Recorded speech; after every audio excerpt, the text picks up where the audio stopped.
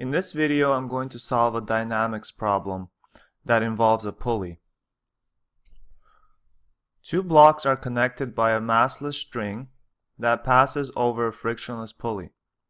The coefficient of static friction between M1, mass 1, and the table is 0.45. The coefficient of kinetic friction is 0.35. Mass M1 is 45 kilograms and M2 is 12 kilograms. So we have a system of blocks here. So mass 1 and mass 2, and they're connected to each other via a rope that passes over a frictionless pulley. So part A of this question asks, is this system in static equilibrium? Explain. So first off, what is static equilibrium? Static equilibrium means that the system is not moving. So the word static means something that's not moving. So it's asking basically, are the blocks moving or are they stationary? And so in order to find out, we need to find out if the force of friction that this block experiences, so the static force of friction that it experiences, is greater than the gravity, the force of gravity that this block experiences. To begin solving this problem, I'm going to start by drawing a free body diagram for each block. And I'm just going to actually use the diagram that I have here. So for this block, the forces that are acting on it, so first we have force of gravity acting on it. So I'll call that Fg1. There's also a normal force, Fn. So that's the force that the table is pushing the box with. So since the box is on the table, it pushes the table, and the table pushes back. So that's Newton's third law. And we also have a force of tension along the rope. So I'll call that Ft. And lastly, there is a force of friction. And we're going to assume that it's static friction for now. So I'm just assuming that it is in static equilibrium, and the reason for that is because mass 1 is 45 kilograms while mass 2 is only 12 kilograms. So I'm assuming because this weighs so much more that it's probably going to be very hard for this mass to be able to cause this mass to move, because it just doesn't weigh enough. So that would be the free body diagram for mass 1. Now the free body diagram for mass 2 would be that there's a force of gravity on it, so Fg2, and there's tension as well. So same tension force as mass 1 is experiencing. So the tension within the rope is the same. So anywhere in the rope, the tension is the same. That's what we're assuming. So now what I'm going to do is I'm going to find the force of friction, the force of static friction that this block experiences. So I'm going to put an S.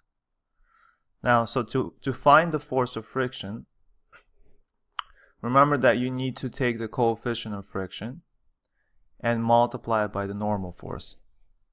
And in this case, since this block is on a flat surface, the force of the normal force is equal to the force of gravity. And so to find the force of friction, the static force of friction, it's the coefficient of static friction multiplied by the gravity that the block is experiencing. And recall, to find the force of gravity, you take the mass of the object and multiply it by g. And so g is the acceleration due to gravity, which is 9.8. So mu s times m1 times g. So that's going to be 0.45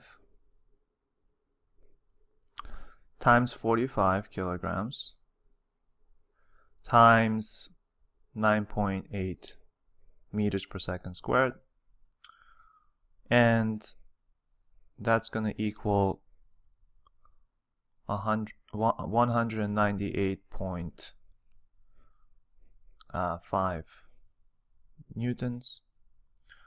Okay, so that's the static friction on mass 1.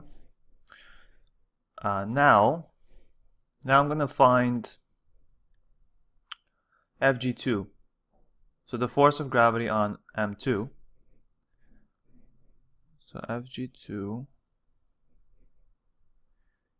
what I want to do is I want to compare these two. So if Fg2 is greater than the friction on block 1, then I know that the system will move, the blocks will accelerate. But if the static friction on M1 is greater than the force of gravity on M2, then the system will remain stationary. So finding the gravity, it's mass 2 times g. So mass 2 is 12 kilograms multiplied by 9.8, which is 117.6 newtons. So from this we can clearly see that Fg2 is a lot less than the static friction on block 1. So we can conclude that the system will be stationary. So since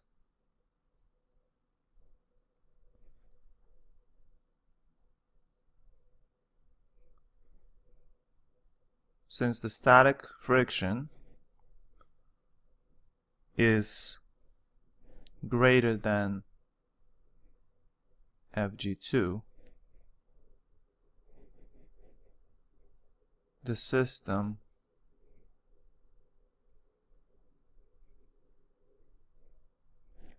is in static equilibrium. Static equilibrium. So the blocks are stationary. Okay, so that's part A. So part B now is asking, determine the tension in the string.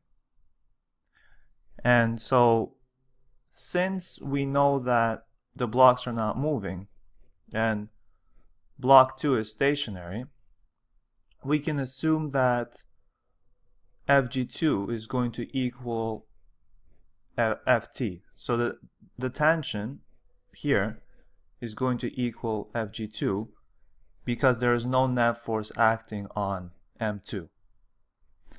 And so what we can write then is, since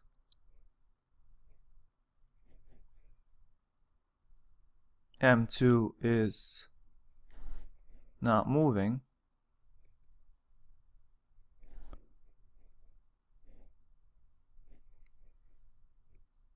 Fg2 is equal to Ft,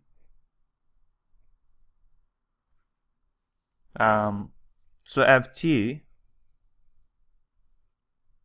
is going to equal what Fg2 was. So Fg2 is it was 117.6 newtons. Now, when writing the answers, we have to make sure that we check what the number of significant digits should be. So in the question, all these numbers are to 2 significant digits. So this answer here, the tension, the value for the tension force, should also only have 2 significant digits, and so we're going to have to round this to 120 newtons. Okay, so that would be the force of tension in the string. So in the next video, I'm going to do part C. So this video became a little bit longer than I was expecting. So check out the next video to see the solution to part C. Thanks for watching.